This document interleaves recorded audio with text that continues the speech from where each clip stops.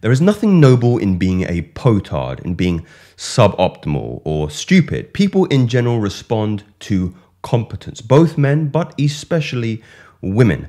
That is why I devised a simple switch that you can flick that would help on your procrastination days where you feel, particularly apathetic and lethargic. One that addresses your lack of creativity, your lack of focus, and also your perceived confidence and competence to others in the environment. Here's the perennial pickle I face when diving into videos that promise to do what my title does. Terms like creativity, focus, IQ often feel like they're kind of floating in a haze, leaving me unsure about which specific metric or variable will begin to change over time. Take creativity, for example. Does it mean I'll suddenly excel as a oil painter, at cross-hatching, at watercolors? You might counter, well, no, Joseph, it means you have more frequent and higher quality ideas, which sure has some merit, but in still some ways it's very nebulous comparatively to something more concrete like increase in muscle power. You can quantify that quite objectively. I like to call the following features of a brain that is working above average, or what you might experience in your consciousness after you integrate this system. So first, let's discuss what we mean. Let's get specific by the term cognition. One of the most fascinating aspects is enhanced cognitive load, or RAM. So this gauges the mental effort needed for a task. I noticed that my ability to handle information during a specific task or period improved. Take something like editing, for example. It demands a large amount of RAM as you're juggling various pieces of information to create something coherent. A prime way people absolutely obliterate their cognitive RAM is by multitasking with unrelated activities. That's the key point, like watching TV whilst writing. The habit significantly weakens the skill over time. Another interesting variable is cognitive accuracy and speed, which is fairly straightforward in a metric which quantifies how precise and fast an individual is in their performance on such cognitive tasks. Now, this is a skill I often struggled with at school, particularly during exams. Often I would read the question once and then begin to devise what I thought was the answer to the question. But in fact, many times what we do is we see what we want predicated on the knowledge that we already have. So we're biased in that way, which is to say I was answering the question I wanted to answer based on the limited information that I could fundamentally remember, which compromised the accuracy of the task I was doing. This is actually a very, very difficult skill because it requires you to have good working memory on both a macro and micro level, which is to say the overall goal of the task plus working memory on a micro level, such as the smaller components, while maintaining relevancy to the overall task. Then we consider the metric of speed, which is simply the length to the task being completed. Cognitive recall is another really interesting concept which hopefully doesn't need too much delineation. Simply the ability to remember information for with a consideration for the speed you are equally doing that at.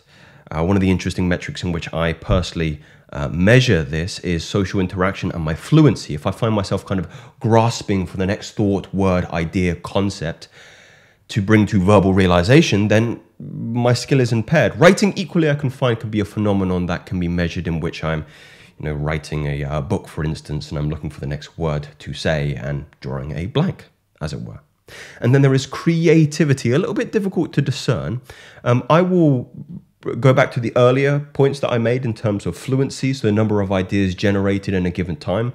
I'd also attribute flexibility, so the variety or diversity of the ideas you can produce at that time. And I would also go with originality, the uniqueness or novelty of the idea, which fundamentally actually is an amalgamation with various different ideas that you bring together in order to create something a little bit more unique and different and novel in that way.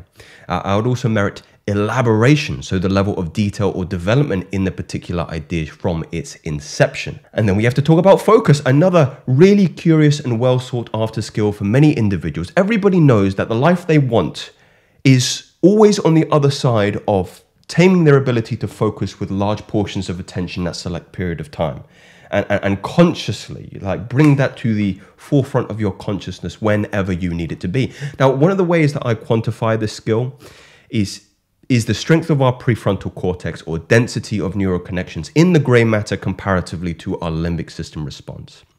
Now, in a more maybe scientific parlance, you might understand this as top-down control versus bottom-up. Even more colloquially, let's say, intention versus reaction. This is, again, a very challenging metric to control because factors such as, factors influencing attention, are enormously more complex. You can take into account psychological states, visual characteristics, the difficulty of the task. But for our purposes, we'll kind of narrow this down into factors that we can influence. Then if you're interested, I can do another deep dive on deep focus. So the former point we will address: alertness and sustained attention, visual spatial orientation, selective executive functions such as divided attention, inhibitory control, and also flexibility equally. So I've done my due diligence. I've been spending the last 2 weeks kind of sourcing various different scientific papers, anecdotes, and a sprinkling of my own personal experience here on what is the most important outcomes in which, my systems will promote. Now, the phenomenon that we really want to kind of promote in relation to the systems that we are integrating is nerve growth factor. So my argument is predicated on the fact that much of what you might call features of intelligence, such as focus, creativity, are simply dependent on the health of our communication systems within our body, more particularly our brain, more particularly our neurons. If our neuron health is poor, if it has dissolved, then equally we're going to see an impact on all the other features that we have previously mentioned. So the promotion of nerve growth factor effects may influence many different processes, but we need only know 5, as which you will learn have a direct experience on our perceived confidence and confidence. So number 1 is going to be the cognitive enhancement element. So NGF promotes the survival and growth of neurons, particularly in the basal forebrain system, which is crucial for cognitive functions like attention, memory, and learning. We also have to merit neuroplasticity. So NGF stimulates neuroplasticity, allowing the brain to kind of form new neural connections and adapt to new information or experiences. This is really, really important if you don't want to stay the same person, if you kind of want to build upon the individual you are in your identity. So this enhanced neuroplasticity could potentially support creative thinking and problem-solving abilities. We will also talk about neuroprotection. So it's not enough to build upon the neurons that we want to increase, but also keep the ones that we have. So NGF equally has these properties that can help preserve and maintain healthy nerve cells, which is essentially important for cognitive function and mental clarity. We should also talk about neurotransmitter regulation. So the chemical signatures between the electrons. So electric into chemical, chemical back into electric. So NGF equally synthesizes and influences the release of the synthesis of neurotransmitters such as acetylcholine, which is involved in attention, memory, and cognitive processes. Nerve cell recovery, so repairing the damaged, injured nerves due to a number of degenerative lifestyle practices, which I'm sure will bleed into the discussions here. And neurodegenerative conditions such as Alzheimer's, dementia. It's remarkable how early onset some of these things can happen, early as 40s and 50s. So one of the most fascinating, potent, ubiquitous substances yet under-realized in my personal opinion, and our first system is going to be fungi. There are more species of fungi on this planet than plants, so there's a lot of variety. I'm currently consulting the literature relative to people's aims. More specifically for our purposes, one variation of fungi I believe belongs in our system has the following effects on our neurochemistry and biology. So the first point is going to be improved blood flow to the brain, ensuring that neurons receive adequate oxygen and nutrients, for which is important for optimal cognitive recovery and promotion of some of the aforementioned NGF properties. Reduce of symptoms like anxiety and depression, which can indirectly improve cognitive performance. A better mood can obviously enhance focus, attention, and problem solving. You don't function well when you're depressed, when you've just had a breakup, when you're ill. Just doesn't work, simply put. We also want to talk about reduction in amyloid plaques, which are proteins that can promote some of the aforementioned neurodegenerative conditions like Alzheimer's disease, upregulations of the levels of transmitters, acetylcholine, equally we talked about. Improved myelin sheath protection, which is kind of the insulation of the fibers that kind of facilitate efficient transmission from electrical signals in the nervous system, which can include cognitive functions, enhancing speed, efficiency of neurocommunication, very, very important in that respect. Of course, synaptic plasticity, which is the ability of the synapses to strengthen or weaken over time. Enhancing this plasticity is associated with improved learning, memory recall, and overall cognitive function. There's other smaller elements. Stimulation of BGF, neuroprotective, and reduction in inflammation is always going to be congruent to these outcomes. So what am I talking about? Of course, I'm talking about the shaggy, eccentric wizard fungi known as lion's mane, with its cascading icicle-like appearance, which resembles that of a wild lion, if that lion had a penchant for joining a avant-garde art collection. Revered in ancient Chinese and Japanese medicine, lion's mane is hailed for its potential impacts on cognitive function, boosting creativity and fending off the brain fog that plagues us mere mortals. It's like a little personal trainer for your neurons, pushing them to lift heavier thoughts and run faster synaptically. Now let's discuss the fabled deep work phenomenon, these transcendent states where you have you might have touched whereby you were driving down this kind of rainbow road of cognitive output without drifting off course. And, my estimation is one of the most rewarding states, even more rewarding to kind of look back retrospectively and gone, goodness gracious me, I was 4 hours deep and I was laser focused. Like your mind and body become united in a meditative state, and tools like your keyboard become an extension of your very nervous system. It's really, really amazing. Or like sports players, like a tennis racket is an extension of your arm. Reaching the summit of such performance, in my estimation, comes as a consequence of your input, more specifically, food type, and also the eating window in which you select your food. Now, while not directly mentioned in the search results, ketones produced during ketosis have been shown to, in some studies, increase BDNF. So this is brain-derived neurotrophic factor, which is related to NGF. Anecdotally, myself, I would report improvements in my memory, my focus, my overall RAM in tasks and cognitive performance, improvements in my mood, and reductions in anxiety and depressive symptoms. In a more scientific vernacular, stabilizing blood sugar levels and eliminating carbohydrates reduces brain fog, and it enhances overall cognitive output. On a more personal note, I do find when I limit my food selection to proteins and fats, then this is more prominent. Classical mistakes: not eating enough fat. Ketones are derived from the fat. High fat ground beef is my favorite, and it's also very, very cheap. Offal wouldn't go amiss either. Oxtail, liver, bone marrow. Equally a lot of butter, eggs, and bacon will be very, very resourceful. Now, I will mention I don't eat exclusively like this for 365 days a year. I kind of do this. I notice this when I'm cycling on and off carbs. Carbs are very important, but it depends on the utility. What are you eating them for? Don't mindlessly eat, pasta, rice, potatoes if there's no point to that. What improves my ability to get back into ketosis dramatically, though, is when I pair this with some form of fasting. Now, there are several points to be made here. The number one is enhanced mental clarity. So fasting leads to clearer levels of thinking, improved cognitive function by reducing toxic materials in the blood and the lymphatic system. Equally, you need to recognize that all that energy going into digestion and peristalsis becomes available for your cognition, which a lot of people don't actually consider. Yes, it takes energy to actually digest your food. So if you're not digesting food, then you free up resources to be used elsewhere. We also talk about increased BDNF production. So fasting triggers the production of brain-derived neurotrophic factor, a protein which is essential for all brain health. And it's also associated with cognitive performance, learning, memory, and the rest. Neuroplasticity, enhancing its ability to adapt to different stresses, injuries, and disease in the brain.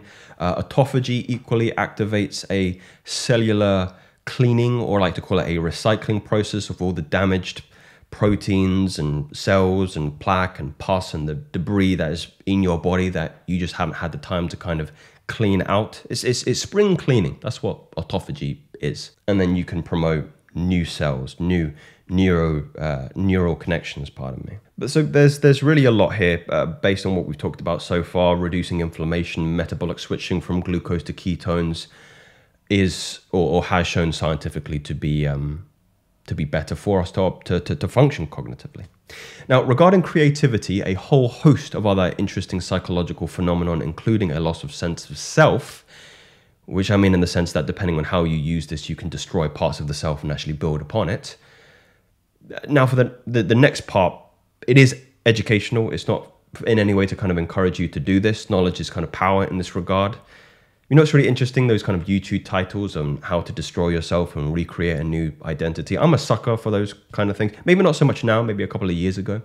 But the interesting point for me is the continuity in all of them to offer what I like to call is a clean slate protocol. They have nothing that is more effective in my estimation than getting the result that you want from the titles, comparatively to what I have for you in this next part. So the utility of micro and macro dosing psilocybin is proving both scientifically and anecdotally to be holistically one of the most powerful consciousness expanding substances that grow naturally on this earth.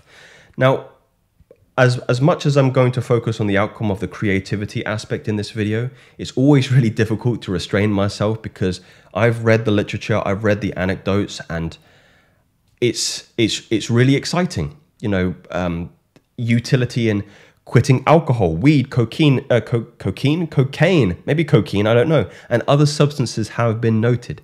Merit in treatment for anxiety, depression, PTSD, and other neurotic tendencies.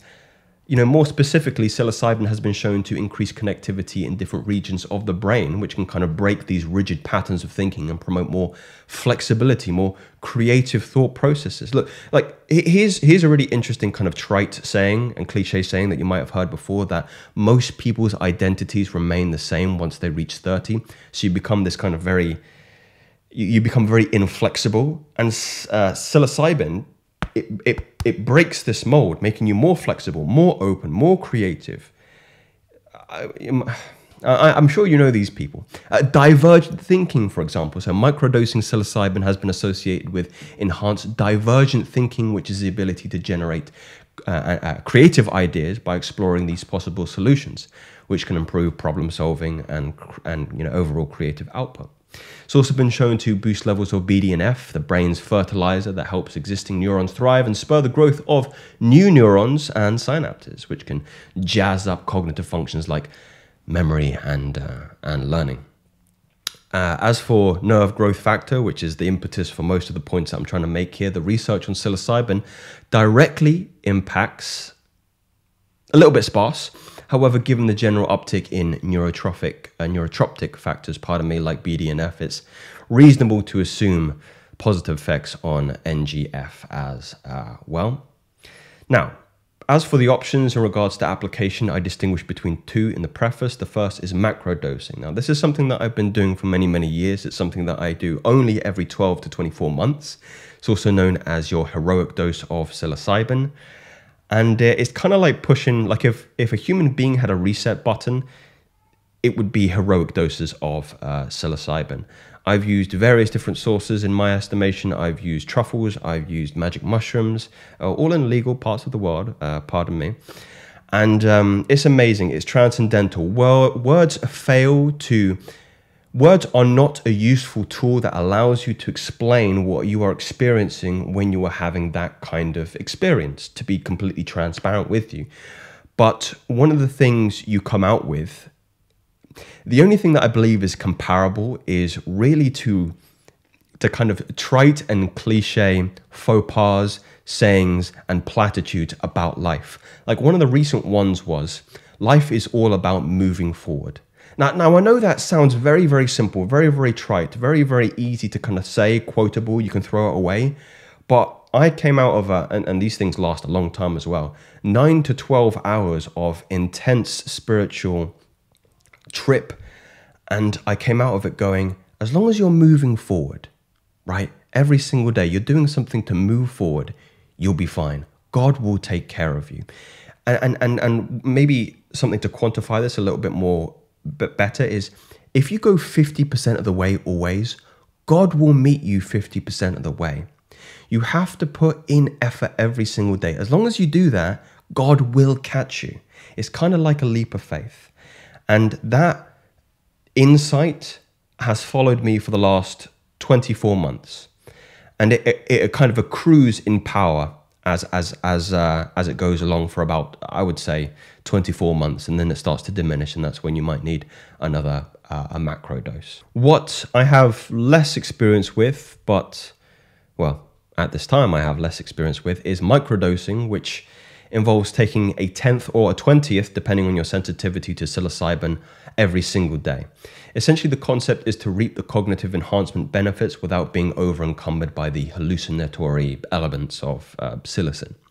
One of the big draws for me is the relationship it has with the serotonin receptors. And this has been marked up in the data as well, that people just seem to be a lot happier, a lot more content, to mitigate depression, anxiety on psilocybin. So the active metabolite, psilocin, which I mentioned before, exerts its effects by activating serotonin 2A receptors in the brain, which are the same receptors serotonin binds to. So the activation is believed to be the key behind psilocybin's, psychedelic and mood-enhancing and altering effects. They've actually found that the mood-enhancing effects can persist beyond the acute drug experience. So 1 week after psilocybin administration, researchers observed that reduced negative effects and increased positive effects. So it begins to, again, it's not like 1 day or 2 days you feel, very, very high and then you go back to normal. No, it begins to kind of accrue in strength. So you get these massive long-term benefits, especially if you're microdosing every single day. So even 1 month post-administration, positive effects remained elevated and trait anxiety was reduced.